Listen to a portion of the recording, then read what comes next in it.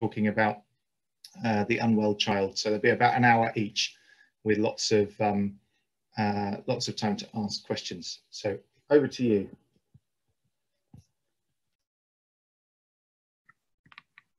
Good morning, everybody.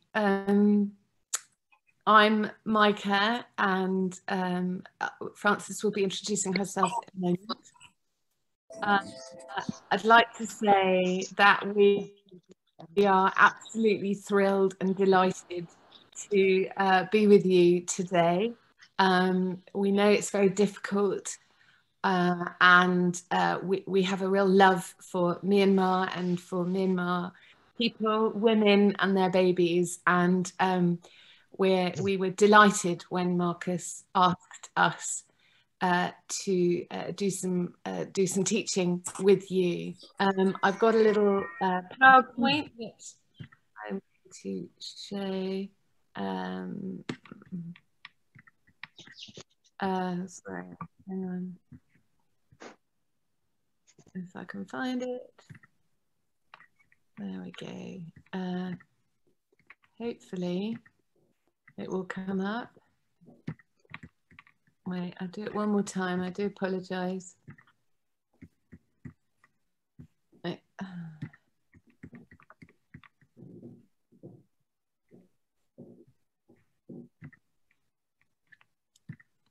we go. So,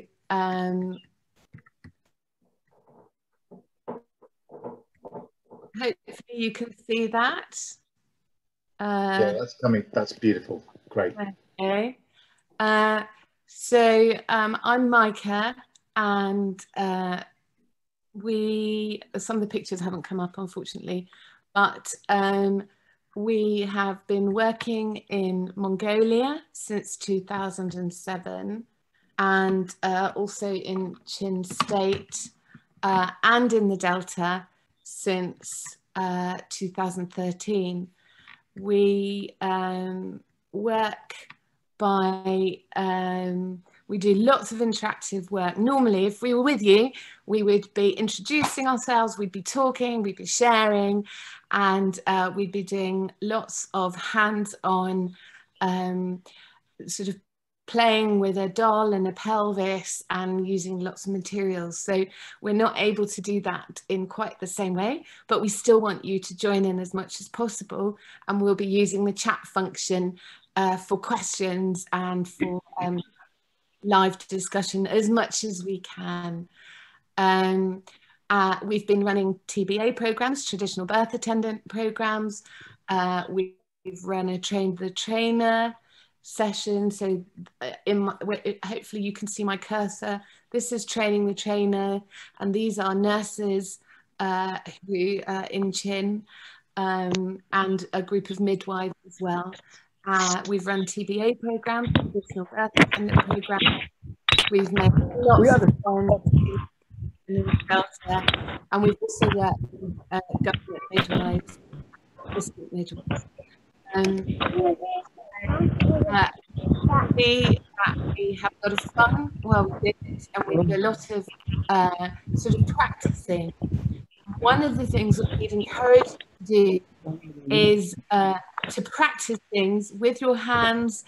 If you can get a doll, or even just wrap up, make a doll with material, so that you can practice how the baby is delivered, practice cutting the cord and things like that. It really helps put it in your mind. And we want to know from you, I'm going to hand over to Frances, but we want to know from you what you most want to know. We will be sending videos week by week and then having live lessons, and we want to hear from you who most need from us.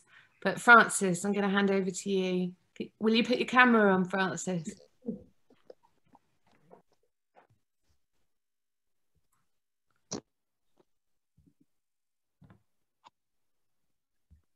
On?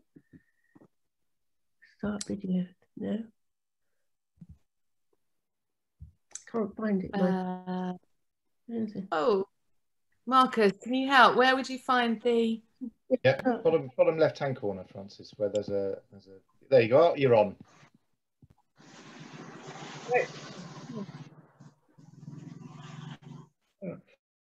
Hello, everybody. I'm Francis. I've been a midwife for over 45 years. Yes, I've travelled with Micah for lots of wonderful trips to Mongolia and Myanmar. We've also been down to the Irrawaddy Delta with another charity. So we have lots of experience of difficult journeys in Myanmar. We know what it's like to sit on the back of a motorbike for 9 hours. And we know how difficult life is for you all. So we're very excited to start this programme because we missed coming, and we hope that you'll benefit from it. And please, as Micah says, tell us anything you need that you would like us to bring to let you know how and you let us know how things are in Myanmar and what we need to help you with. And also, we'd also love to know what sort of equipment you have and how you get this equipment. Yes, should we start now, Micah? And yes. So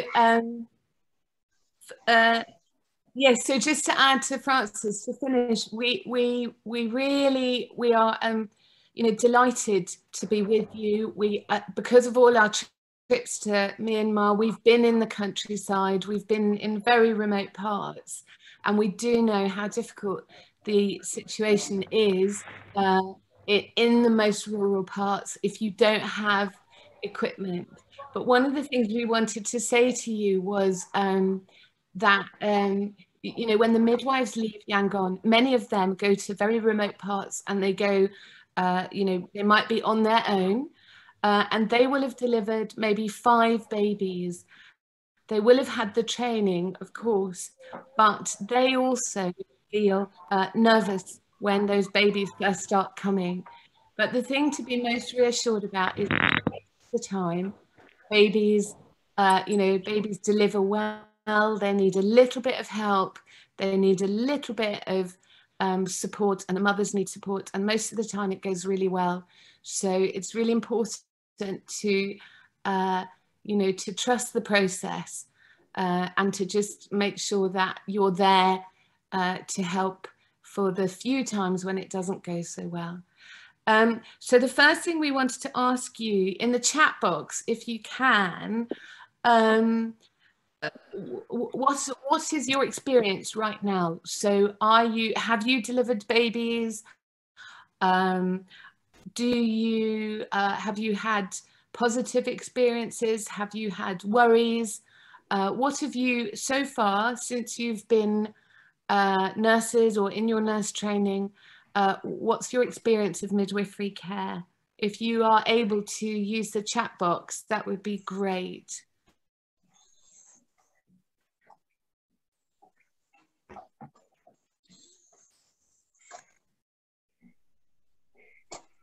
Or Sister Momo, if you know a little bit, maybe you can tell us where these amazing nurses are in terms of experience. Yeah, sure.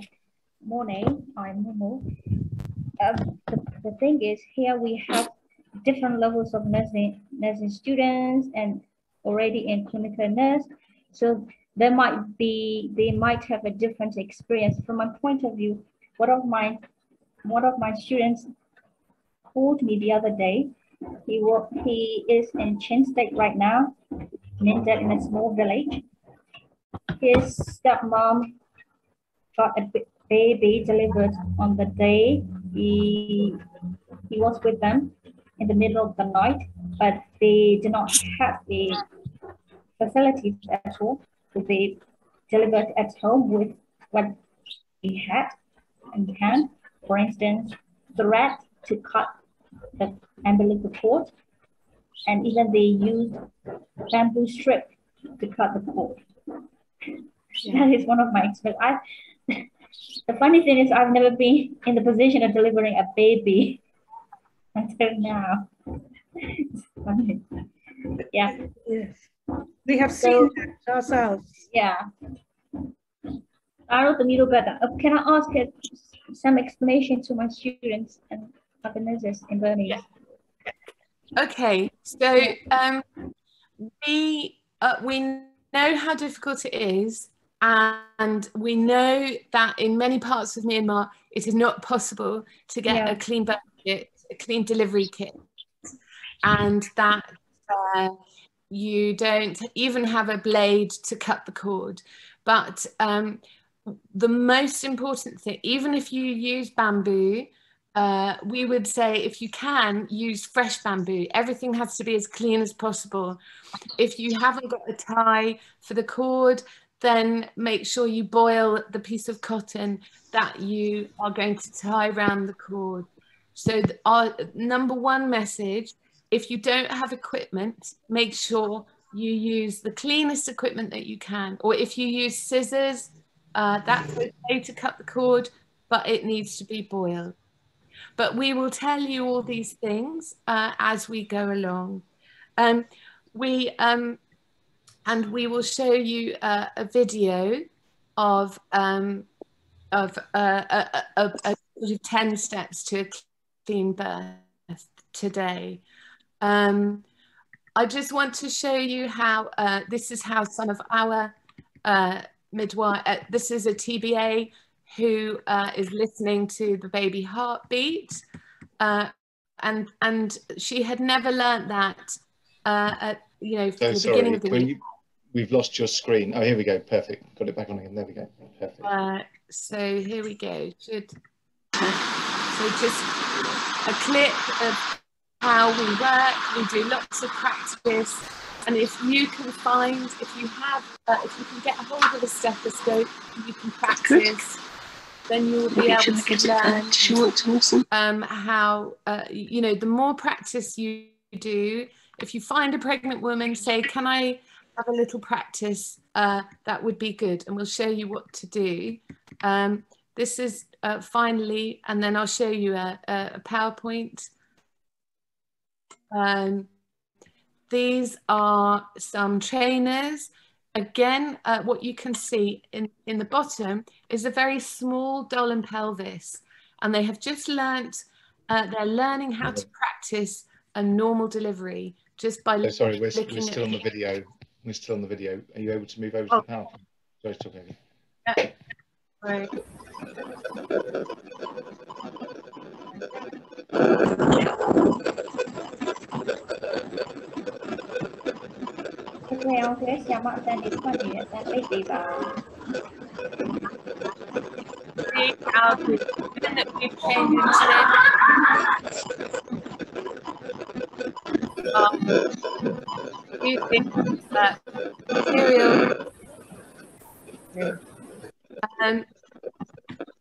Okay. But today, first of all, we're going to tell you the plan, and then we will do a quick presentation on how a baby grows, and also show you a normal birth, and what the 10 most important things are. So what we're going to do in the next few weeks is, Francis, please chip in when you need, we will be recording some lessons like this, but we will be recording them a few days before Wednesday.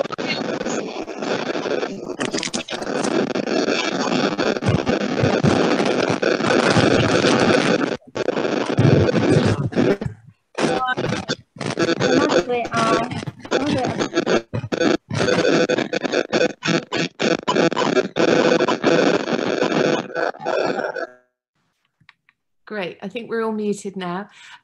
We will be recording the lesson in advance before Wednesday, and Marcus will put them up on the website so that you can have a look at it and take the time that you need, or if the bandwidth isn't good or whatever, you can watch the lesson.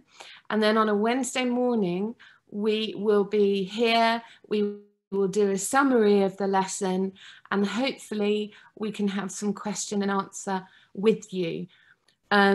And please do use the chat if you can to ask questions. Francis and I want to be asked, want you to join in, want us to talk as much as we can using the internet. And we will be covering normal birth. We will cover some emergencies, so what to do if a woman is bleeding, or what to do if the baby comes bottom first, what to do, what else, Francis? You need to put your, you need to unmute.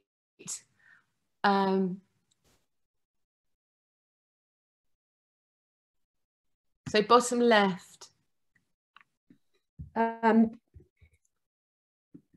Yes, we need to teach you about how to help a baby breathe and how to look after a baby. It's just after it's born, and to keep it warm. And also we'll stress about hand washing and keeping the area clean as much as possible, as Micah said before. We'll also talk about the postnatal period with the mother, how to observe her and make sure that she's not got an infection, and also for the baby, because babies also can pick up infections and they become very ill very quickly. And also we'll look at breastfeeding. So there's lots and lots to do. But we'd also like to know your stories, because these really help us to look at your needs. So please tell us about the stories of births you've been at or problems that you've had. So let's start with how the baby grows. Now, we know that you've done a lot of training. We know that you know lots of physiology. So some of this may be repetition for you, but in the UK, we often do training where it's the same information, it's repetition, and we just refresh our knowledge. But it's important to just have a look to see it, look at the physiology and to see how a baby grows, because that way you can see, you know, it helps you to understand how to advise the woman. So hopefully you can see my PowerPoint. Is that right? Yeah. Yeah. Cool. Now I'm just trying to go into big screen. For some reason, I can't control my mouse. I'll do that in a minute.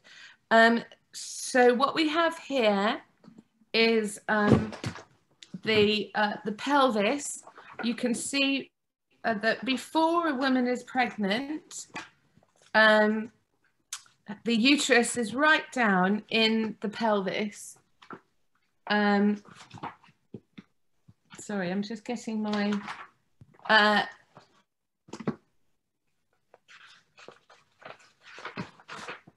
Francis, I've just lost my English version. Hang on, I'll be back.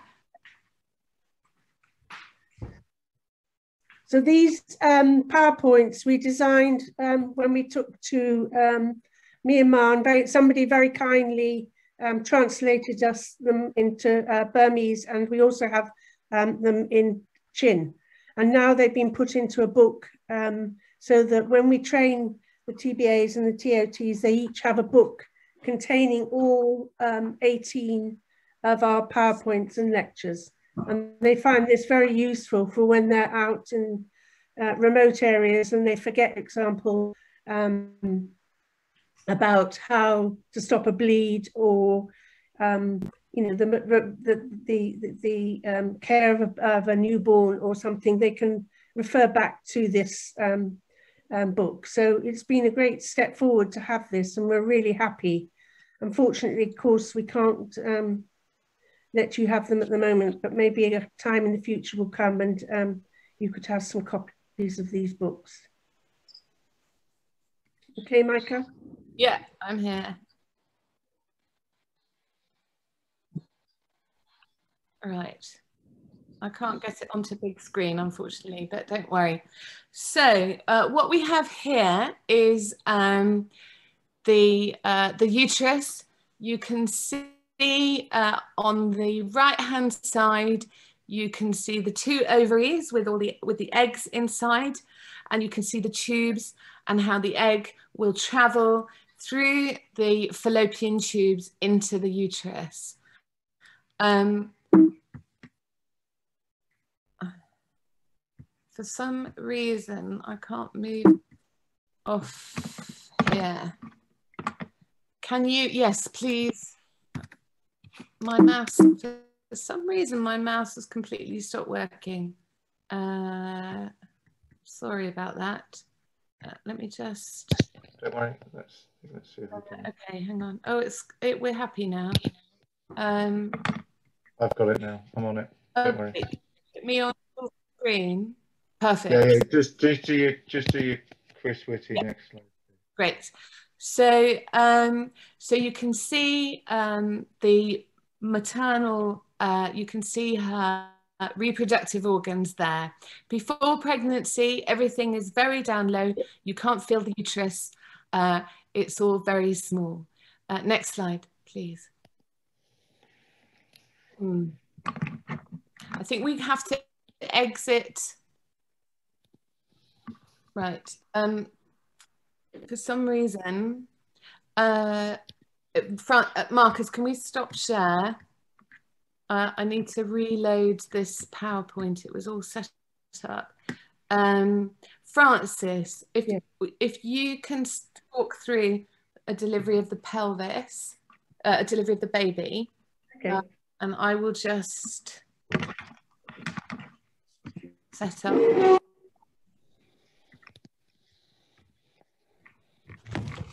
Okay, everybody. Or if you can show the, yeah, just start with the cervix and the uterus while I just redo this. So the baby, this is the baby, the uterus, where the baby is inside. And within that uterus, the baby is also in a bag of waters. So I'm going to show you how the uterus works during a birth.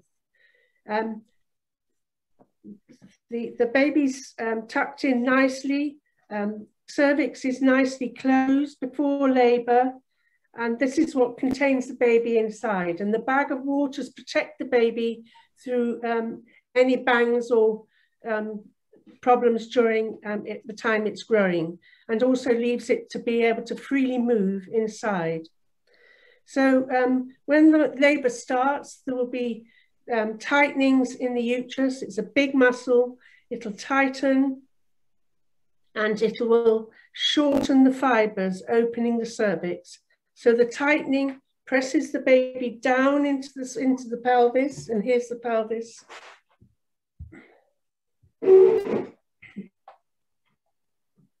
So the baby is tightly in there, and here's the closed cervix. And as the contractions get stronger, the pains get stronger, the uterus pushes the baby down against the cervix and it starts to open. And it shortens and gets shorter and shorter and begins to open. And this, for the first baby, can take up to 12 hours, the first stage of labour. For second baby, it can be much quicker because the mother has already done it. So she can be 2 hours, 6 hours, or maybe longer. But for a first baby, this early process does take quite a long time. So as the baby comes down, it opens more, as you can see, and this is still the first stage of labour. And as the baby comes down, eventually the cervix completely moves away and the baby's head comes through the cervix and down and into the pelvis. So this is the second stage of labour, when the mother starts to feel like pushing and the baby will rotate and come out. So now I will show you how the baby comes through the pelvis. So most babies, and the best way for them to lie in the pelvis is on the back on the left side. And when we're examining a woman in early labour, it's always important to palpate the mother so that they can feel which way the baby's coming. And you will feel the spine of the baby. The other good thing is if the baby tucks its chin on its chest, because you can see then that the diameter of the head to come through the pelvis is much smaller. If a baby doesn't tuck its head on, you can see that there's a much wider diameter. It puts its head back, and this is more difficult for the birth. So we encourage the mothers to be upright and moving during the first stage of labour to get the baby to tuck its chin on its chest. As the contractions get stronger, it comes down into the pelvis. And as we note, it comes in sideways. It can't come in like that. It could get stuck. So the baby's head is coming in sideways. And during the labour, this baby will come further down into the pelvis.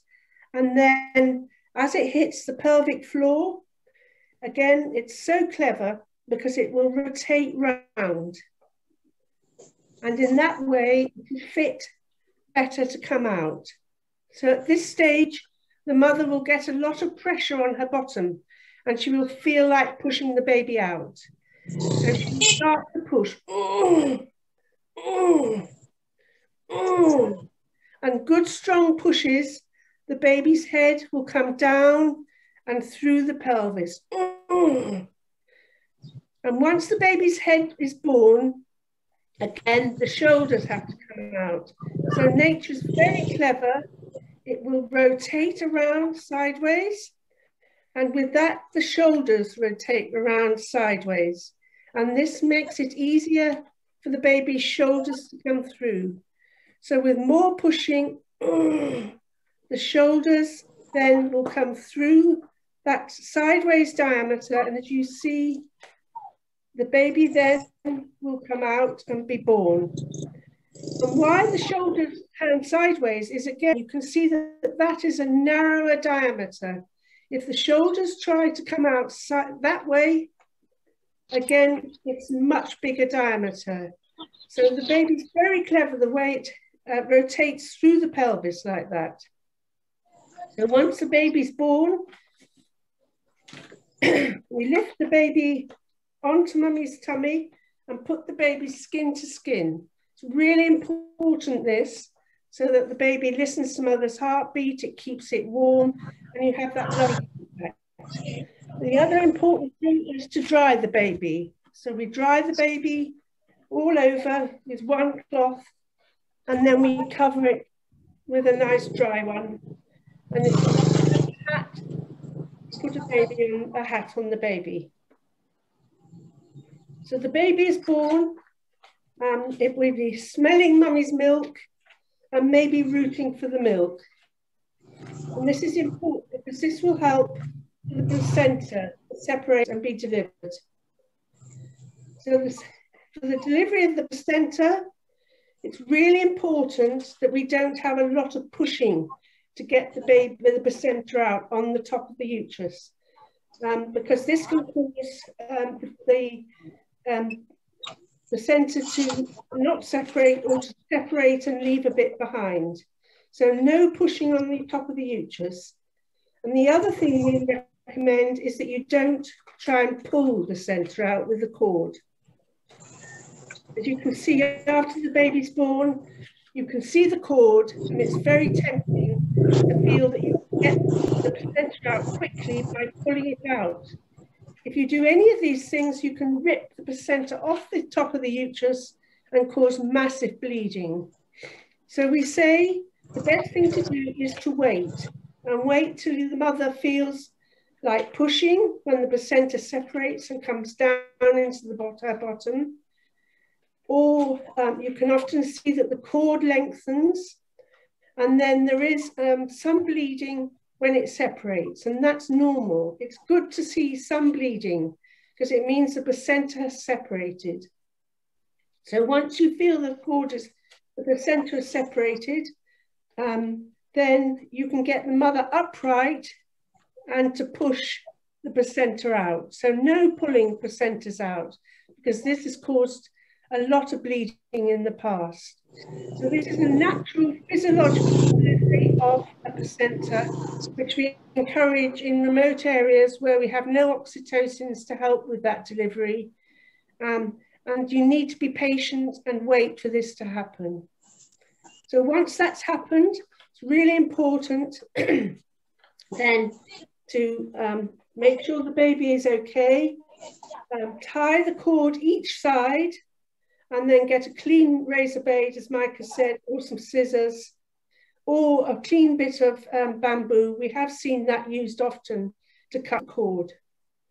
And once the cord is cut, then you can take the placenta aside and check to see that everything is there. It's important to check the inside where all the bumpy bit is, that's all present, and to check the membranes to make sure that that's all there. Because if something has been left behind, then we need to watch the mother very carefully that she doesn't bleed. And then also it's really important to get the baby breastfeeding, already breastfeeding, because breastfeeding will help to stop any bleeding and be really good for baby to recover from the birth. Any questions about that?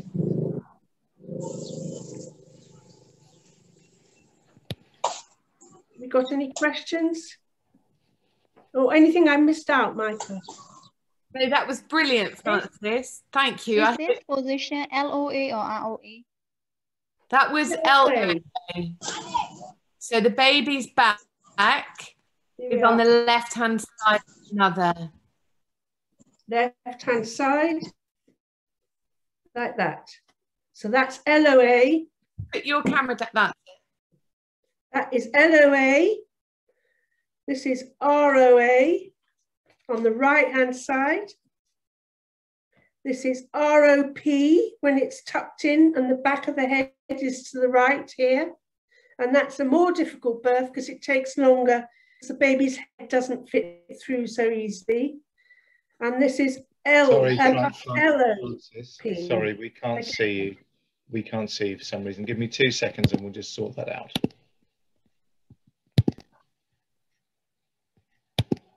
Right, try again. Sorry. So this is LOA position. This is LOP when the baby is looking forward and the back of its head is back to the mother, and that's a more difficult birth. So then the baby can also be on the right-hand side. It's more difficult because the head is not in such a good position. When the baby's back is to the mother's back, so ROP or LOP, the head, you can see the head doesn't fit so well.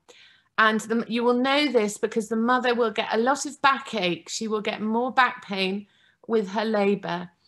And what we say when the baby's in that position is that to get the mother really moving, to get her swinging, to get her leaning forward, to try and swing the baby back and to get really good, strong contractions, because the contractions will push the baby into a better position. Sorry, Francis. Thank you. Okay. I think if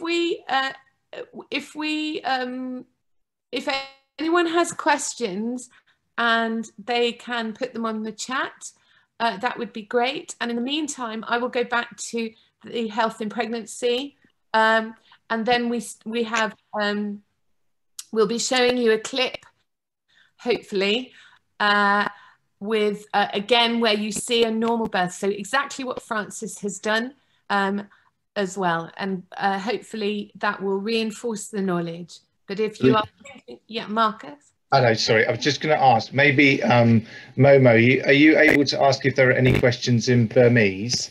And then if there are, then we can kind of go from there. Does that sound okay? Just quickly, just ask if anyone. Yeah, sure. I already put it. I put some. Yeah, I saw. Yeah, there's someone. Yeah. I've got a question. I've got a question up here already. When do we cut the umbilical cord after the placental delivery? That's from AA Moore. So as soon as the placenta we wait for the placenta to be delivered, and when it's delivered, there is no more blood going through the placenta, no more blood to the baby. The placenta, that's finished. So then you cut the cord, but it's important not to cut the cord until after the placenta has delivered. But there's no hurry. If you are busy breastfeeding the mother, then you do that, and then you cut the cord when you have time. There's no rush. It's not going to hurt the baby. Great, thank you very much for that question. That was an excellent question to start us off.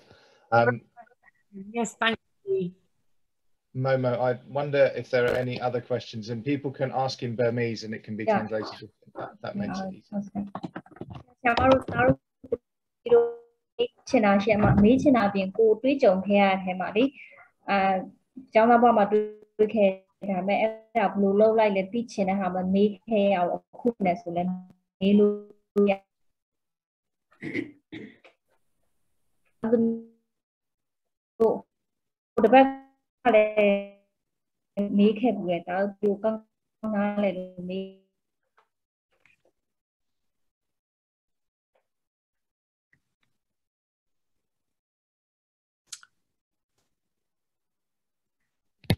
Okay, we've got another one. Sterilized. Oh, hang on. There's loads coming in now. So the next one, I really want to know about breast engorgement care, is the next question that's come up. Great question. We will be doing breastfeeding. Is it possible to wait until we do that topic? If you've got just I mean, there's loads that we can talk about it. Is there just anything, just some quick? So the main thing is if the breasts are engorged, to use very hot, if you can get a towel, and it's important not to overstimulate the breast because you will make more milk, but with a hot towel to massage the breast when the baby is feeding, to make the milk move. And if there are any lumps, any hard parts, you want to massage those parts to relieve the milk from the milk ducts. And the way, Francis, if you can just show how to, if you change the position of the baby when the baby is feeding, so you might feed, if you have a lump, Francis, if you show where the lump is and where you would position the baby's head, and you would massage. So I've got the baby under my arm. It's mostly people feed this way, okay? But sometimes it's better when you're very engorged to put the baby under your arm. And if you have a lump here, you can fit the baby on and then massage the lump and helping to release the milk. And the milk engorgement, the engorgement is normal in the first few days because the body is trying to calculate how much milk the baby needs. So the advice to the woman is to feed the baby because that's the best relief, to use hot towels, hot flannels, to massage and to put the baby in different positions, and in a few days the engorgement will settle. But we will do more about breast care in another session. But they will soften in time because the body will calculate how much milk the baby needs. That was a great question. Thank you. Another question about sterilized instruments and CDKs. We do understand that you don't have access to clean equipment, but if it's possible, if you are using a pair of scissors to cut the cord, and you can, or a knife, that is okay if you have a sharp knife, but if we need to boil the instrument in a pan of water over the fire, that's not a problem for 10 minutes and it will be clean. And if you are using your lingerie to even lingerie thread or thread in the woman's house, again, you can boil that for 10 minutes with your scissors, and you will know. And then if you wash your hands really carefully, even if you don't have gloves, you can be as clean as you can. So we do understand that you know, it's not the same as in a hospital in Yangon or in a facility, a medical facility in the countryside. You just do your best. And that's the other reason why we suggest that you put the baby skin to mother straight after it's born and cover it up, that you don't put it on the floor or down on the bed, so it stays nice and clean and is warm and comfortable with mother. So this is really important, that the baby's skin is up against the mother's skin. So you put it like, you take her top off and you put her straight to skin. The baby not only will keep clean, but the bacteria, the good bacteria that is on the mother's skin will go on the baby, and this will protect the baby from other bacteria, from bad bacteria. So skin to skin is absolutely essential, and we will talk about that more. So we will go back now just quickly to again, we cannot, thank you, great question. Every baby is born with episiotomy. We will look at episiotomy in the future. Episiotomy, if for those people who are not that far in their training, is when you make a cut in the woman's perineal tissue in the vagina to make the opening a bit bigger. Episiotomy is almost never used in the UK. I have done maybe 3 or 4 in 18 years, because when the mother is pushing the baby out, you talk to the mother. We want it to be slow, because we want the skin to stretch slowly around the baby's head. So it is better not to do an episiotomy, and especially we would not advise an episiotomy in the countryside, because you can't keep it clean. You don't have equipment probably to suture. So what we try and do is deliver that baby's head slowly and to avoid a tear. But we'll look at that when we do in another lesson. And also in my PowerPoint, we'll show you what twins look like, and we'll just briefly touch on that. There's a question about giving birth to twins, but it's the same you do if they're you know, one after another.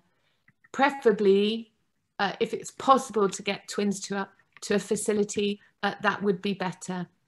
But if you can't, you can't. You do what you can. Right, hopefully now we can see the PowerPoint again. Is that correct? Yeah. Great. So, and I'm going to do this really quickly, because I know that the majority of you will know this physiology. But you can see there that when fertilization happens, the sperm travel up through the vagina, through the cervix, to the, can you see my cursor moving? I think you probably can. Yes. Yeah. Up the fallopian tube, and they fertilize an egg. So this is fertilization. After fertilization, and I am going quickly because most of you know, the fertilized egg will divide many times, and it will travel down the fallopian tube. So the numbers here are number of days, day 2 after fertilization, and so on. And on about day 10, the little ball of cells will implant on the uterus wall. If this doesn't happen, if this happens up here, after 2 or 3 weeks, the woman will experience a great deal of pain. And if she has serious pain, that could be that it is in the wrong place. And again, that needs hospital attention if it's possible. But it's very rare. Normally, the embryo will start here. And you can see that the placenta forms from that. that ball of cells becomes the baby and the placenta. And as the baby grows, what you can see here is that in the first 12 weeks, so the top row is the first 12 weeks of baby's growth, the first 3 months. In the first 3 months, everything is put in place for the baby, which is why it's so important to tell women in the countryside to eat the best that they can. Rice is great, and just a few vegetables, those sorts of things. All the nutrition for the mother will make the baby grow properly and form properly. So the first 12 weeks are really, really important for the baby's development, for all the structures to develop properly. The next number of weeks, so from the next 20 weeks, everything is just growing, maturing, and so on, until about 36 weeks, when the baby, if the baby comes at about 36, 37 weeks, so 8 months, the baby will be fine. The baby will be able to live outside the mother. What you can see here is what the embryo looks like at about 12 weeks.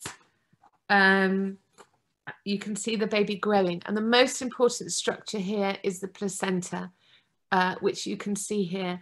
Everything that the mother eats and breathes will go through the placenta, and the placenta is a very good filter. It will take away any bad things that the mother has, but it's not perfect. So some substances, toxins, will go across the placenta, which is why the mother has to eat well and try and stay healthy. If she can brush her teeth, it's really important, because our mouths carry infection. So if she has a toothbrush and toothpaste to keep your teeth clean, that's really helpful. Sometimes a mouth infection can lead to a premature delivery, which you don't want. You can see in the bottom, you can see how the blood vessels from the mother go into the placenta, and then the exchange of blood feeds the baby through the umbilical cord, and the waste from the baby goes back to the mother. So the placenta is absolutely vital. So what do you, if you have a pregnant woman and she's saying, I'm pregnant, what should I do? You can see here what to advise.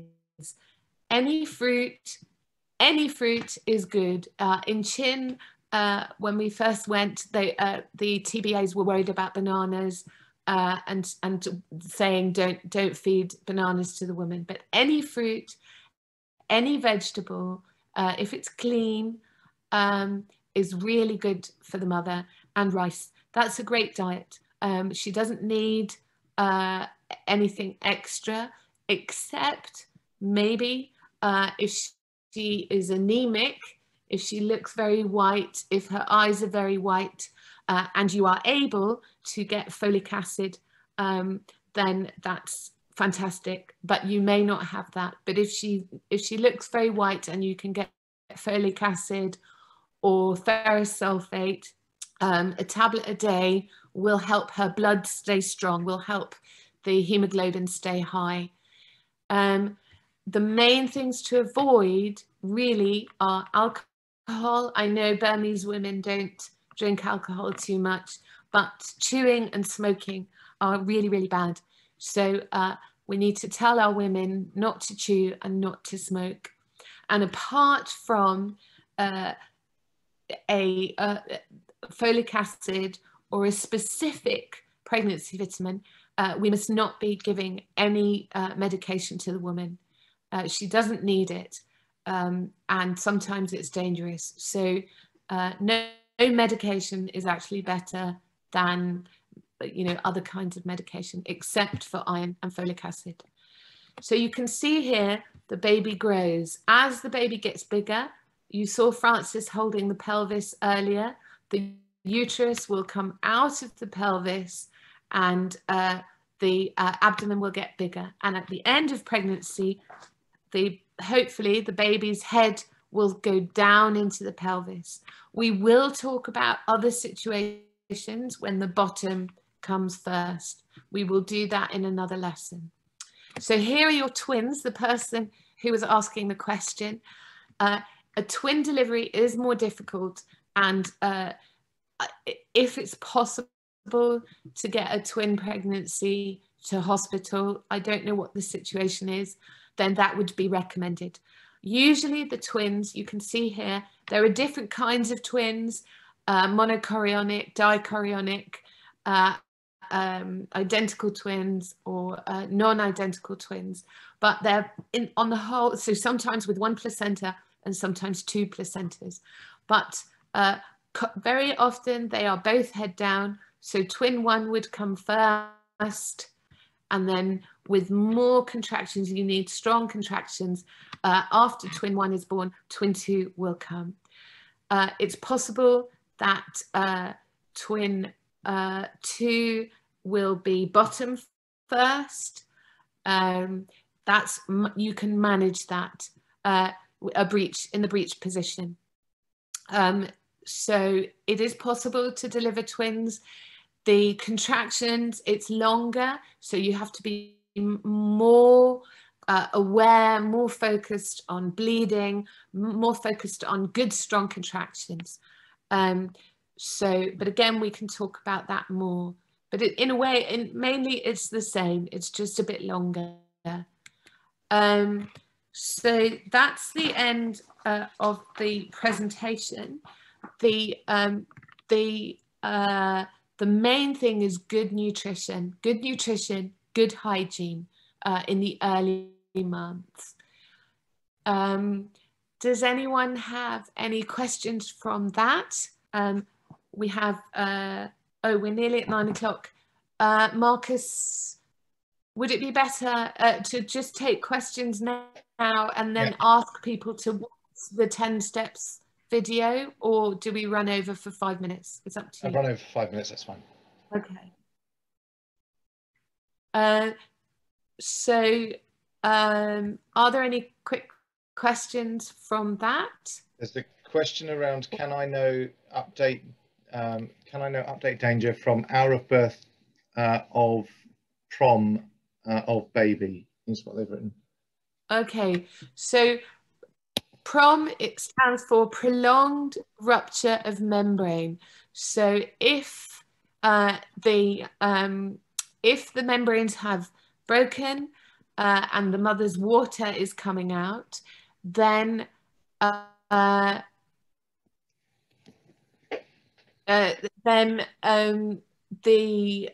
there's more danger of infection for the baby. So the management of PROM is for the first 12 hours to observe the baby. If you can take the baby's temperature, it should be around 36.6, 38, 37, even up to 37.5. If the baby's, and if you can listen with a stethoscope, if you have no stethoscope, you can just put the fingers on the baby's chest and feel the heartbeat. The heartbeat should be between 100, 140. And if the baby looks fine, then there's no problem. Again, if you have no equipment, then or no medicine, there's not too much you can do, but you can observe the baby and just try and feed the baby as much, just normal feeding, normal hygiene. Thank you for that question. I can see somebody's talking about the Burmese font. I'm really sorry if that doesn't work. If it doesn't work for everyone, we do have English font. We will upload this PowerPoint presentation in so you can have it in English font if that's easier. So if we can show the clip, hang on, sorry. Just try and get that up. Hang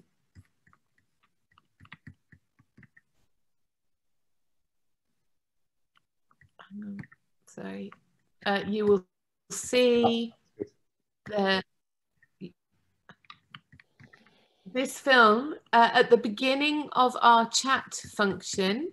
I put a link to this film so you can watch this again yourselves. It's 5 minutes. Have we got 5 minutes, Marcus? Is that okay? Or do you want to stop? Okay.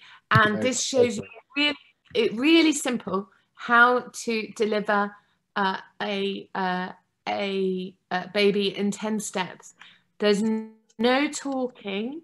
So there's music, but if you cannot hear, it doesn't matter because there's no talking. It's all visual.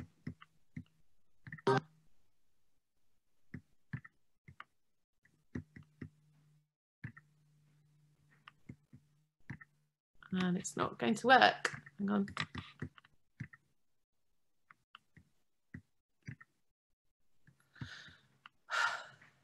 Technology is not with us today. Hang on.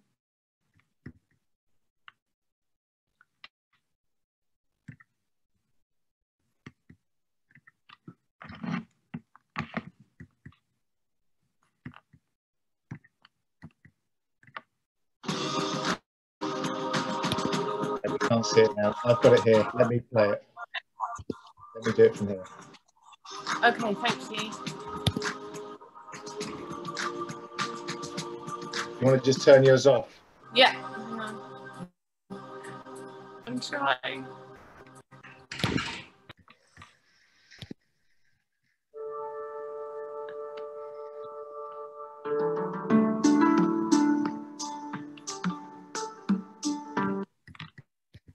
I think mine's off now. Is yours on? Great.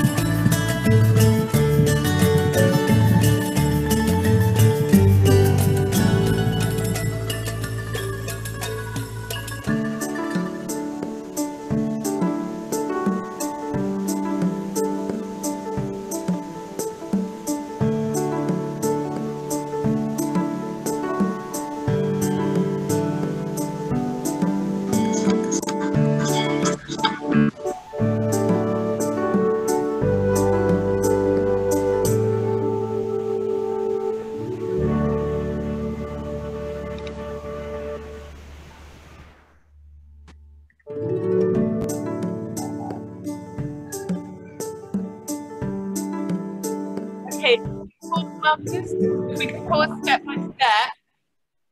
So number one, we know you don't have clean delivery kit, but if it's possible, make sure that you have something that you can wash your hands with, some clean materials. If you have some gloves, but you probably don't have gloves, but if you've got scissors, make sure they're boiled and bring them in a clean packet with you, clean bamboo, clean cord ties. So that is, be ready, be prepared. Thank you. Number two.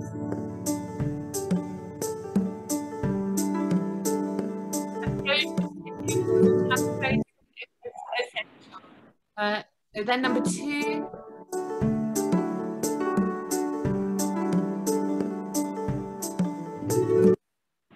Number two is just arrive and get yourself ready and get yourself organized. Number three.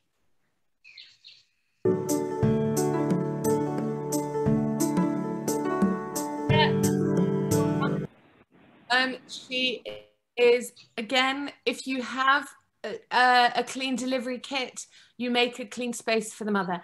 If you have nothing, you get some clean lingerie and you just lay them out so that the mother has a clean area and the baby has a clean space for the baby to be born.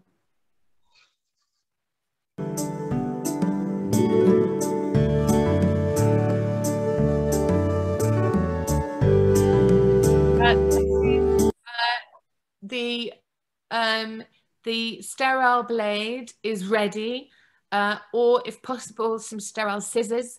And if you don't have that, a clean, fresh piece of bamboo, not bamboo from the wall of the house or from the floor, as clean as possible. 5.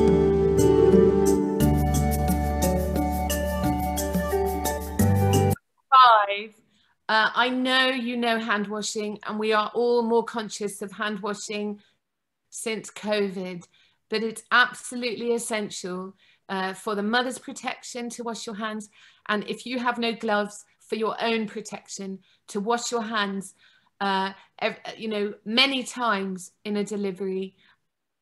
When you touch the mother, even if your hands don't look dirty, we wash many, many times before we touch the baby, after we touch the baby, before we examine the mother, after we examine the mother. We keep washing with soap, the normal routine.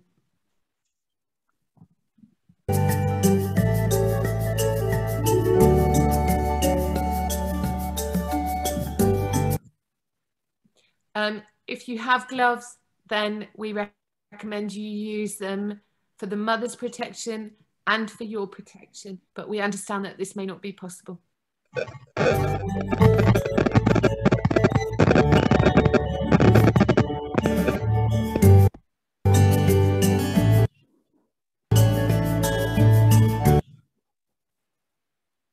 So here the nurse the baby is delivered.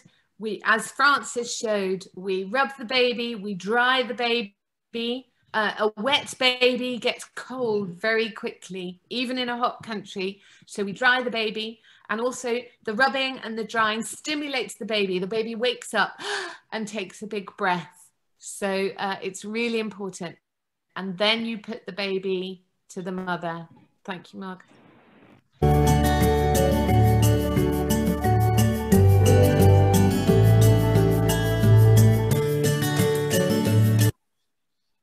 Here we see the cord cutting. This shows somebody with umbilical ties, but it doesn't matter. You make 2 ties, one near the baby and one at the placenta. The one nearer the placenta stops too much bleeding, stops too much mess. And then with your clean scissors, you cut between the 2.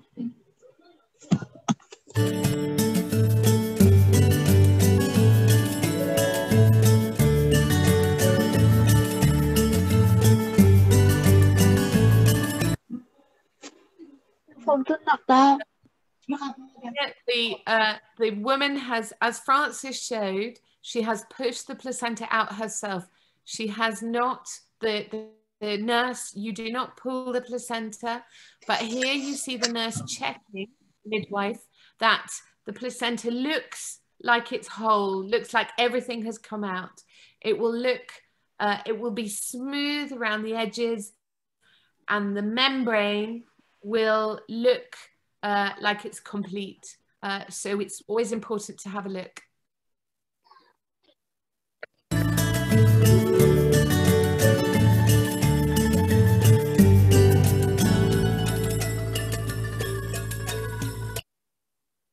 And finally, after the placenta, we feel the mother's tummy. You want to, the uterus will be contracted, and from the outside, you can feel that it's nice and hard. If it's not hard and the mother is bleeding a bit, you can rub the mother's tummy, not too hard, but that will make the uterus contract, and that will help to stop the bleeding. So Francis, anything to add? I know we've run over, Marcus. Put your microphone on, Francis.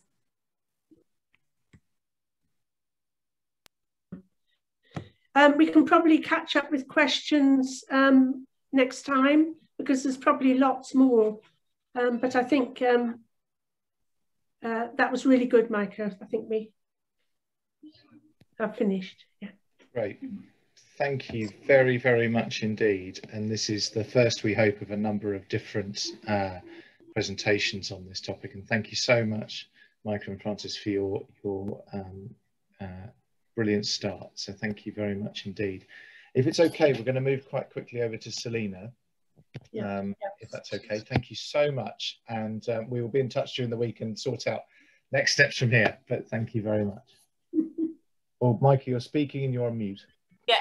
Any questions? Maybe could go to Momo. She could, if there's anything, then obviously we can answer them separately. Great. Yeah, absolutely. Absolutely. Yeah. That was helpful. See you next week. Yeah, thank you very, very much. Selina, are you there? You are there. You're on mute. Hello. Hello. Hi. Selina, introduce yourself and then share your screen and off we go. Okay. Sorry, I'm a bit rushed now. Share screen.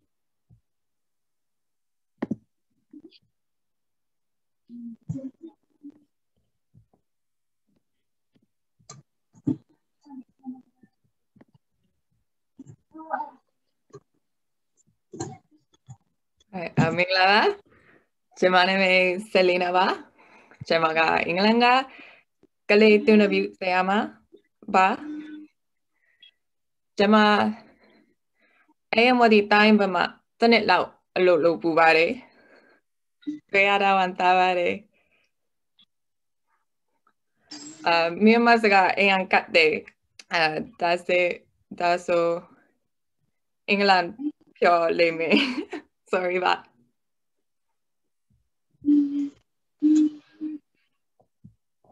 So today I'm going to talk about life support for infants and children. Sorry.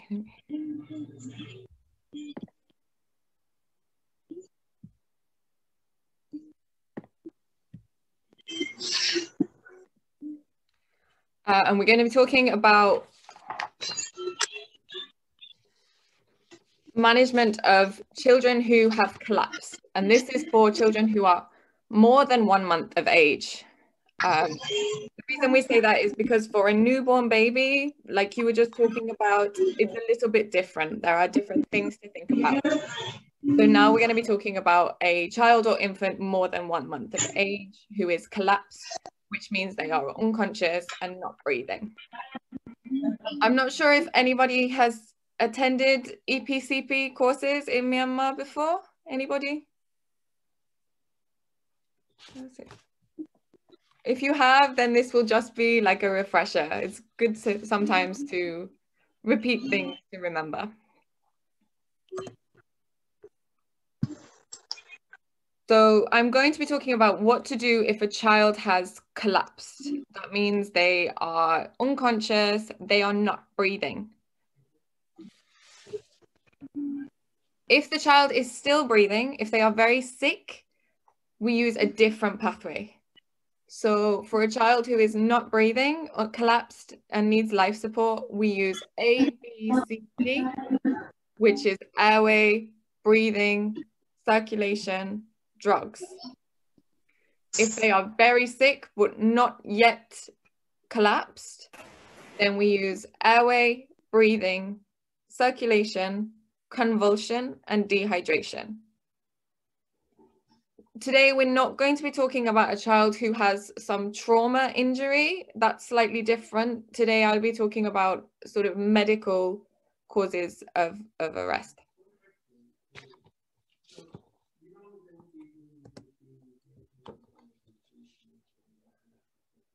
Has anybody ever treated a child in hospital who has collapsed with bag valve mask? I'm sure some of you have. And the most important thing, there are lots of things that are important when we are thinking about this. Being quick, being ready to respond quickly, having all the equipment is important. Responding as a team is all important.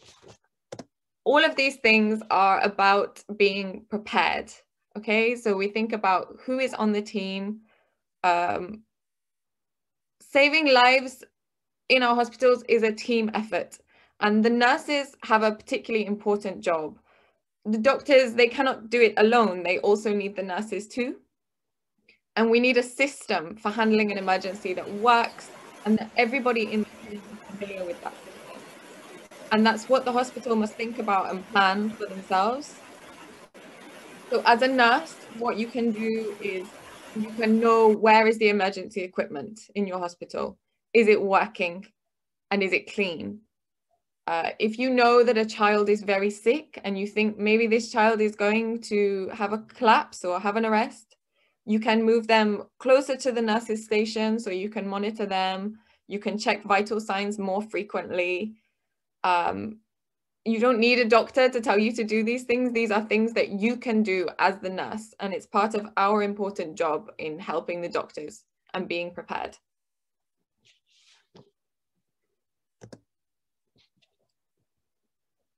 Sadly, even with the best CPR and the best response, a child is unlikely to survive a respiratory arrest unless they have intensive care and mechanical ventilation, which when I was working in Ayeyarwady, we didn't have these things in our hospitals. So even more important than being prepared for CPR is to prevent the child needing CPR. We can do that by recognizing when they are seriously ill and giving the patients appropriate treatment before they need CPR. So that might be things like antibiotic treatment for sepsis, oxygen for respiratory distress, all of these things. We should never be surprised or shocked if a child in hospital has an arrest. We should either do everything we can to prevent it, and sometimes you cannot prevent it, and in that case we should be prepared and have everything ready in the case that they arrest.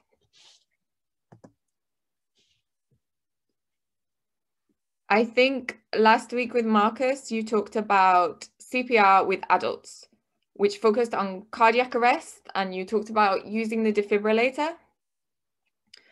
Unlike adults, children collapse because of lack of oxygen to the vital organs, like a respiratory failure, or because of lack of blood flow to vital organs, such as severe anemia, dehydration, and septic shock.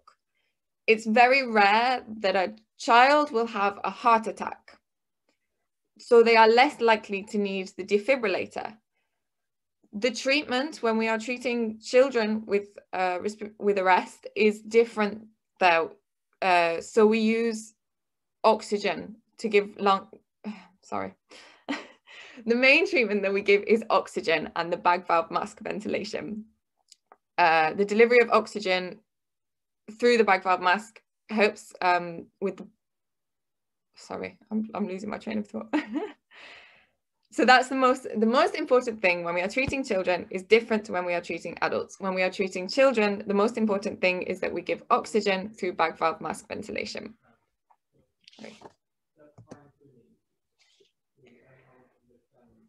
So part of being prepared is that everybody on the team follows the same process and we follow a structured approach. So we have a flow chart that we follow and everybody should know the order that we do things. So we start with 4 S's: safety, stimulate, shout, and setting. So safety means checking that the scene is safe to approach. It's important if you are out, not in the hospital, in another setting, that you do not put your own life in danger, because then you cannot help anybody. So you must make sure the setting is safe to approach and to help that child first of all. And for safety, we also talk about hand washing. Like we just said, that's to protect you and also to protect your patient. The next thing is, once we've approached that child, to stimulate the child. Are they responding? Do they have any signs of life? So you can stimulate the child by saying their name. We do rub on the sternum, shake their shoulders slightly, just very gentle stimulation. We don't want to hurt them, but just to try and make them wake up. If they wake up, that's good. That's a sign that probably they are breathing. If they don't respond at all, then we need to get more help. So we would shout for help, call the doctor, send somebody to get the doctor. If you're not in the hospital at that point, phone for an ambulance or ask somebody else to phone for an ambulance. And then the setting, we need to think about the correct setting to perform CPR. So we need a firm surface where you can perform CPR. You need your equipment, your bag valve mask, an oxygen supply. And you can either take that equipment to the child, or if it's a small baby, maybe you take the child to the resuscitation bed or something like that. And then we use A, B, C approach. D is for drugs, which may be appropriate in some settings if ITU facilities are available, but if we don't have the drugs, that's okay. The main focus should be A, B, C.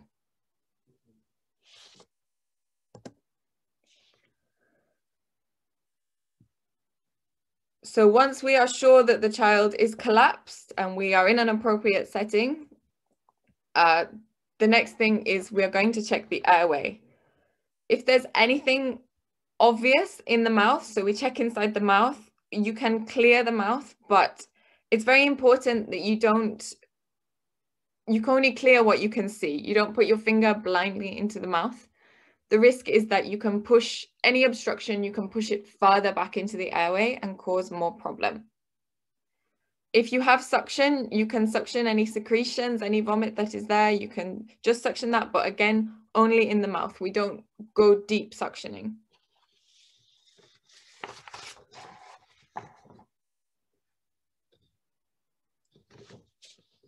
And this position, you can see, this is for an infant. So in an infant, we do a neutral position. So straight line like this. For a child, we do a slightly different position. We do a head tilt, chin lift position. So raising the jaw up like this for a child. The main risk with the airway, you can see in this picture, is that when the child is unconscious, they become floppy and their tongue can flop back and block their own airway. So in this case, there are different airway maneuvers we can do. One is the jaw thrust, where you just hold the jaw slightly forward like this to open up the airway. And if you have oropharyngeal airways, you can also use those.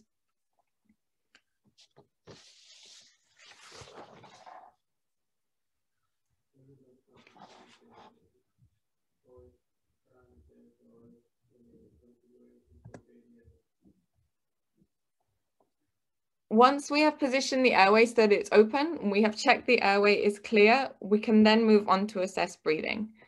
It's important to remember that if the airway is not clear, then we cannot do anything else. Making sure the airway is clear is the most important thing, and having a clear airway. So then once the airway is clear, we move on to assess breathing.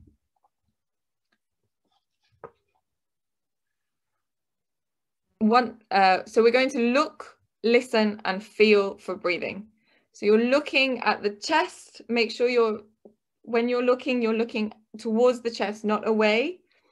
So you can see the chest is rising. Is there any chest movement that we're looking for?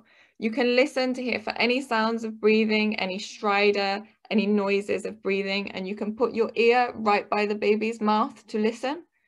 And then you can also feel. Can you feel any air on your face, or can you feel with your hand, can you feel any chest movement? Generally, we do this for about 10 seconds.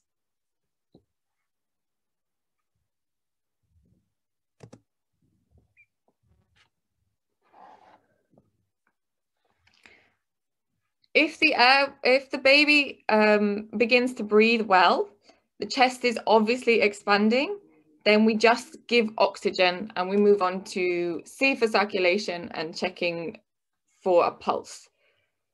If the child is not breathing, then we need to give bag valve mask ventilation.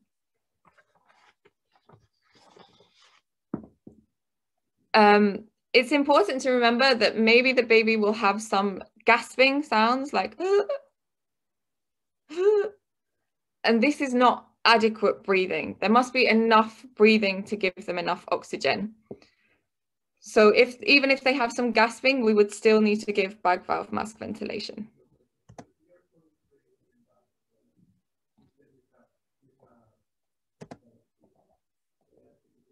I'm sure most of you have seen this before and you've given this. So we would need oxygen in this case, turn oxygen up, and making sure that you have the right position of the mask for the face. The bag must be big enough to inflate the child's lungs. If it's a very small bag, that won't work for a child.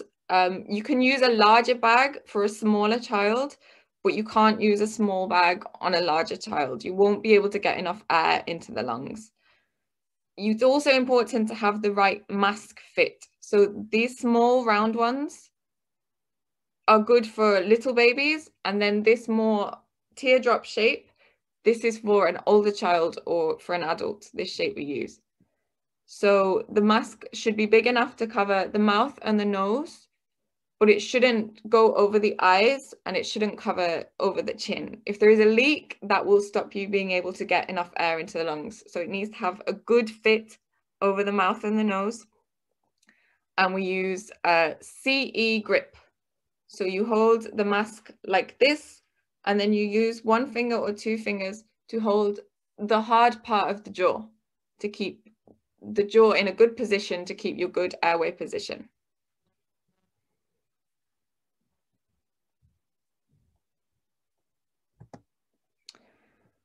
So the first step, if the child is not breathing, is to give 2 effective breaths, not too fast. So we aim for 1 second inspiration, 1 second expiration. So 1 breath every 2 seconds.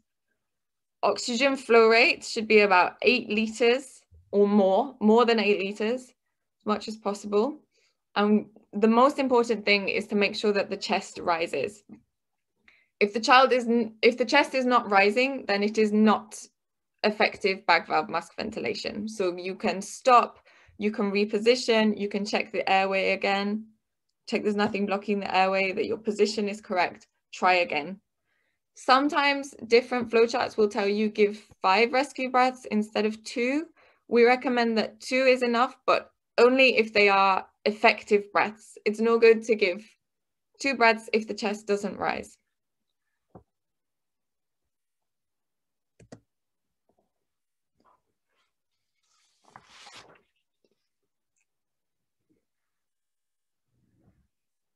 After giving 2 effective breaths, then check for heart rate.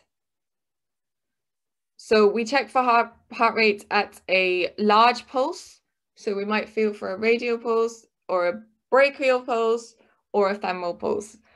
It depends on the age of the child. For a small baby, probably a brachial pulse is the easiest.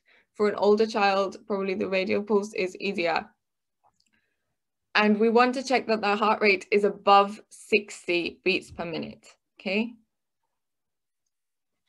If they do have a heart rate above 60, then that's adequate, and we can go back to supporting the breathing for 2 minutes and then reassess the pulse again after 1 to 2 minutes, and reassess the breathing and the pulse after 1 to 2 minutes. We think that about 20 effective breaths per minute is enough, because there can also be harms from giving too much, too harsh ventilation. You can cause more damage sometimes if you go too hard. So about 20 effective breaths per minute is enough. If someone comes to help you while you are bagging, then they can help you with the circulation assessment, and you can continue with the bag valve mask ventilation. If they don't have a good heart rate, if heart rate is very slow, less than 60, in that case, then you need help quite urgently.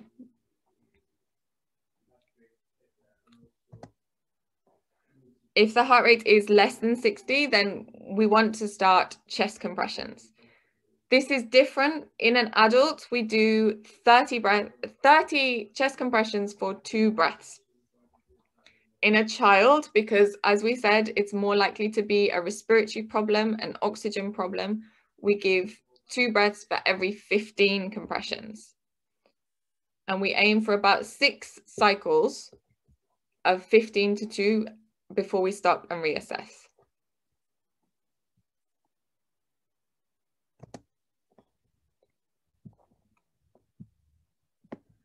So when we're doing chest compressions, we check we have the right position. So obviously the aim is to pump blood out of the heart. So you need to be above the heart.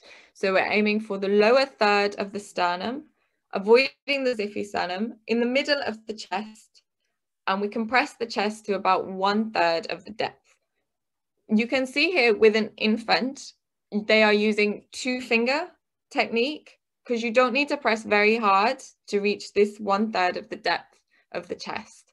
You can also use, at the bottom there, your thumbs around the chest, which might be a little bit easier. I think that's easier.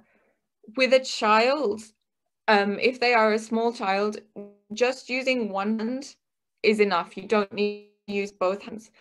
But same like when with adults, making sure that your elbow is locked and that your shoulders are above the chest to give good check.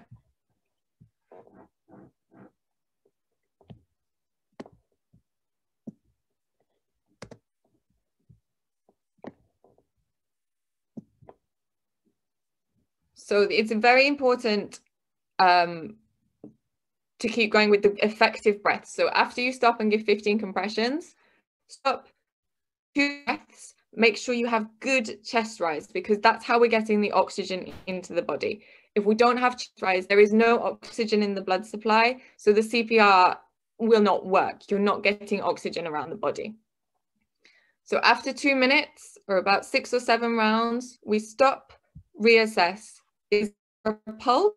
If there is no pulse or slow pulse, we continue to give 15 compressions to 2 breaths, 15 compressions to 2 breaths. If there is a good pulse, but the child is still not breathing, then we continue with the ventilation. It's no good just because they have a pulse now that we can stop the ventilation. The ventilation is still the most important thing.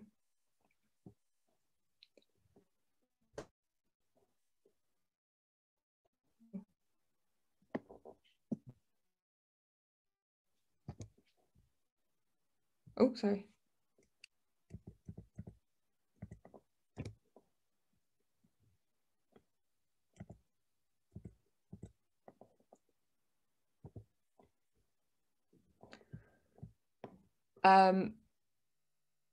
So once we've covered A, B, C, and the last thing to think about is D. If drugs are available, then we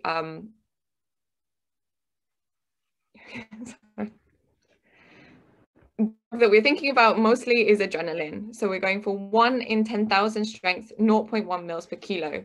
We can slice up a large vein. If only if you have enough help to do this and you have the drugs available, we would find a large vein, or we can sometimes use the intraosseous route, which is where we put a needle straight into a large flat bone, normally the shin bone, if we are not able to get access. And we can repeat that after every 3 to 5 minutes. I don't think this is very often available in a lot of hospitals in Myanmar, and it's less important. The main things to be focused on are the airway, the breathing, and the circulation. Without those, the drugs are not very useful.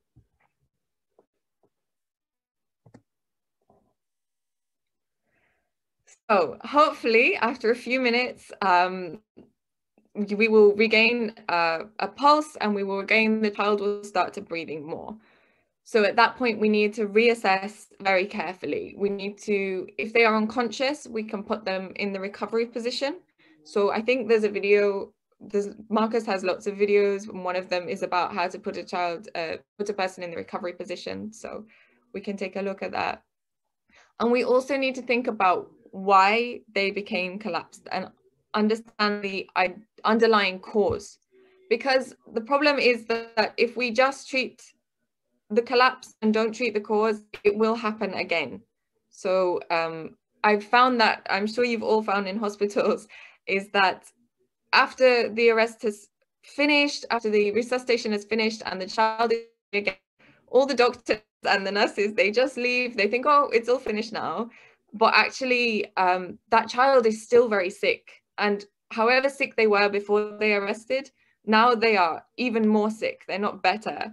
So we need to find out what is the cause, and we need to give correct treatment.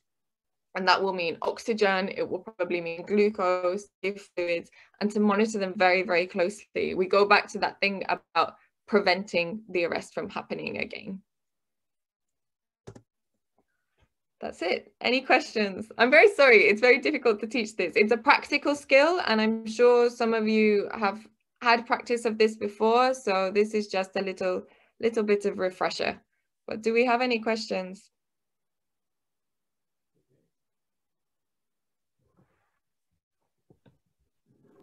There are some questions. Selena, I put on chat. There are some questions in the chat, Selena. Oh, there is a question about, would I recommend mouth-to-mouth resuscitation in a situation where there is no bag or mask or any oxygen facilities? For a child, yes, I would.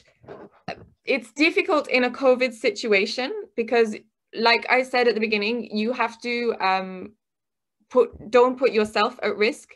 So it's really down to whether or not you feel comfortable to do it. You know, I can't tell you like, oh, you must do this, because if you think that it's not safe for you, and you know, if you get sick and then you go home to your family, so it's up to you whether you take that risk. So in this case, with an adult, if you are outside in the street, we recommend that you don't do mouth to mouth and you just do chest compressions. But with a child, I think if you are comfortable to give mouth to mouth, it is much more effective than the chest compressions. So yes, I would say that, but obviously it's down to your personal choice and how you feel comfortable with. If you are giving mouth-to-mouth resuscitation, I've personally never done it, but the important thing is that keeping the airway position, as we said, and then hold the child, you can hold their nose and just give a breath into the mouth. Again, make sure that the chest is rising. And with an infant, you might cover both the mouth and the nose with your mouth. And again, checking for the chest rising. How long do it? How long do we do it?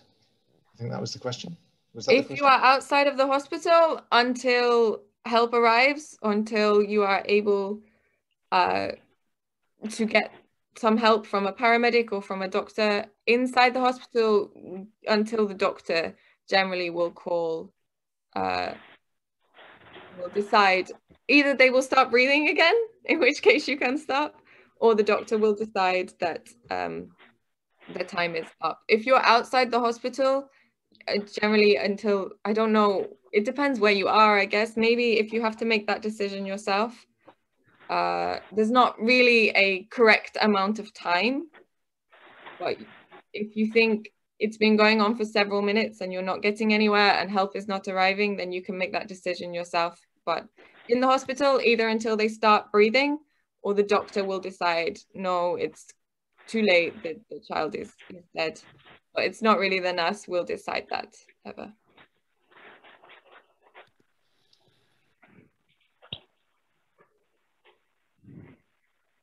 Do any of you have any experience? Have you ever given CPR to a child?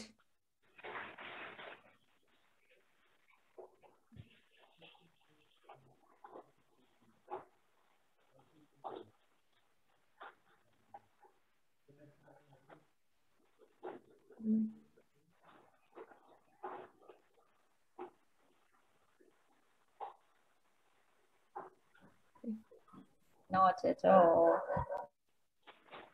No, I haven't.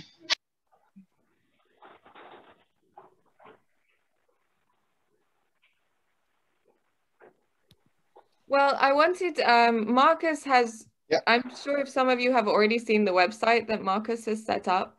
There's no video on there at the moment about pediatric CPR, but there is some good videos about the how to put someone in the recovery position and about positioning the airway. Marcus, I thought we could show those. You can see where to find them. And they're in Burmese language. The MPS one isn't, but the videos are. If we go back to the start, you can see here. There are two things I want to show you. The first one, if we look at pediatrics and neonatal, and we head down the list all the way down here. So there's lots of things on there. If you are not very experienced on child ward or pediatric care, there's lots of guidance. This is the algorithm. All very easy to use. This is quite useful here, this sentence at the bottom, which was asking about when to stop. I think if you're outside of a hospital and after 10 minutes you have tried everything, and if the child is not hypothermic, then you should probably stop. And I know that's really sad, but I think that's probably where we are. Yeah. If the child is hypothermic, there is good evidence that they can survive for longer. So for example, if you're dealing with a case of suspected drowning and the child has been under the water for a very long time, then it's absolutely fine to carry on for a little bit longer. That's absolutely fine. But if after 10 minutes of effective CPR, you are not winning, you've not got an effective return of pulse, then it's probably okay to stop any time from there. I think as well, it depends how much help you have. Most people don't realize how exhausting, very tiring it is to keep doing CPR. So you will not be able to keep giving effective CPR for a long time. So if you feel like you are not able to give effective CPR and you don't have any help, then that's as well, it's a good time to stop. Absolutely. And then if we click on the videos, which get better every time, we've got some really nice videos here. Well, which one are we looking at? So safe basic airway or safe rolling? Or basic airway, and there was one about the recovery position, because that's a useful thing to know, because if you are outside somewhere. I think we did basic airway last time. Let's quickly show you the recovery position one. Safe rolling, was that one? No, there's actually a recovery position one. You're in it, so you should know. I'm sure. Am I? There we go. So this. I'm going to just stop share quickly, and I'm going to start. So the recovery, well, it'll explain in the video, but the recovery position is a position, if you find somebody in the street who is unconscious, but they are still breathing, the recovery. Yeah, go. First one, we're going to show you how to manage an airway and put a patient in a recovery position. Hello, sir. Hello, can you hear me? Can you open your eyes? Okay, I'm going to listen to see if there's any breathing or sounds of life. And I can hear that there's some noisy, obstructive sounding breathing. So to try to fix that, I'm going to do an airway manoeuvre. And in this case, I'm going to do a jaw thrust. So I'm going to lift the jaw up towards the sky. And as I do that, I'm going to reassess, listening to the breathing and feeling the breath against my cheek. And I can hear that the breathing is now smooth and that it's a normal breathing sound. But I'm not going to be able to maintain this and provide a further assessment, or I might need to do something else like go and get help. So what I'm going to need to do is place Steve in a recovery position. And from what I've seen, I'm not concerned from this mechanism that there's a C-spine injury. So it's going to be safe for me to roll him onto his side. So briefly, I'm going to have to let go of his jaw, and the noisy breathing will probably resume again briefly. And place his left arm up with his hand up in a high five sort of position, like that. And I'm going to come around here to his left side. Bring his right knee, I'm going to bend up his knee and stabilise it with my hands. I'm going to take his right hand and place that up against his left cheek, so the back of his hand's against his cheek. And then using his right knee as a lever, I'm going to roll him onto his left side, guiding him as he goes, pulling up his right leg and keeping the back of his right hand against his cheek. And with positioning him like that will allow anything in the airway to drain away, the tongue to slide forward, and hopefully he'll have a clear and open airway now, which he does, and his breathing's unobstructed and sounds good. Okay, that's So the recovery position is useful to know if you are not in the hospital, if you are out somewhere and somebody is unconscious, but they are still breathing. So you don't need to give rescue breaths or anything. This position is good because it allows you to keep the airway open. And if they are sick or anything like that, it will drain and keep that airway clear. So that's useful to know.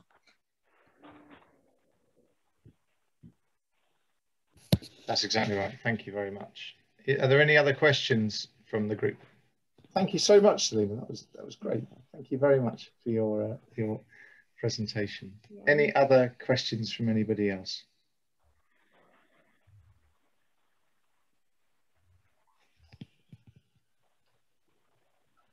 Yeah. So someone has written, I think some people are having a problem with internet connection to join us. For some safety concern, for most of our students, it's more about data availability. Yeah, I think that's absolutely right. I am working on that. So I can't work on the security stuff, but in terms of data, we are working on putting a plan together to support students who come to this session with their data. But maybe we'll discuss more of that tomorrow in the seniors meeting. Okay. We have a video of this, so I will post the video to you, Momo, and then we can get things moving from there. And otherwise, I think if we're all okay, then we'll stop there, shall we? Yeah. Great. Okay. Selina, thank you so much for your great presentation. Not at all. And we'll see you again next week. We'll do some more. Hello. Hello. Oh, hello. I'm sorry. Good morning, and very thank you for your arrangements. And Selina, also very thank you for your valuable lecture. No, thank you for coming. We are very grateful you took the time to join us. Actually, also I have a special request to you. Sure. Yeah, now we have a lot of critical condition regarding COVID-19 situation, and we have a lot of patients recently. Yeah. As you know, the government cannot manage very well. Now we have to take ourselves and our environment. So I'm thinking now if you can give some lecture how to manage COVID-19. Yep. It is very valuable for us. if our nurses and nursing students know how to manage and know and confident about the COVID-19 management, maybe they can help their self, their families, and their environments. Yeah. So it is a special request from me today. Thank you very much. Let's do that next week. Definitely. Let's drop Momo. We could drop the sessions next week and do a COVID week next week. What do you think? Great, yeah, fantastic. That's Great, yeah. what we need, yeah. Okay, perfect. We'll do a COVID week next week. I will try and find an intensive care nurse to talk about lessons from COVID, and we'll try and find someone to talk about home care for COVID as well. Thank you very much. No problem at all. Sorry, another question in the chat. I would like to ask about the differences between adult and pediatric CPR. So the main differences, I think we said, is that with adults, generally it's a cardiac cause of the arrest. With children, it tends to be a respiratory cause or a problem with oxygen or blood flow. With adults, the most important thing is to give effective chest compressions. With children, much more important to give effective bag valve. Both are important in both cases, but especially with children, the bag valve mask ventilation is the most important thing. If you can only do one thing, you should do this one with the children, the bag valve mask ventilation, or the mouth to mouth if you are comfortable and you need to do that. So that's the main difference. With adults, we give 30 chest compressions to 2 rescue breaths. With children, we give 15 chest compressions to 2 rescue breaths. Any other differences, Marcus? No, I think you've nailed it. Okay, perfect. Any other questions? I'm conscious I don't want to use up people's data with silence. So if we're happy, then we'll see you all next week.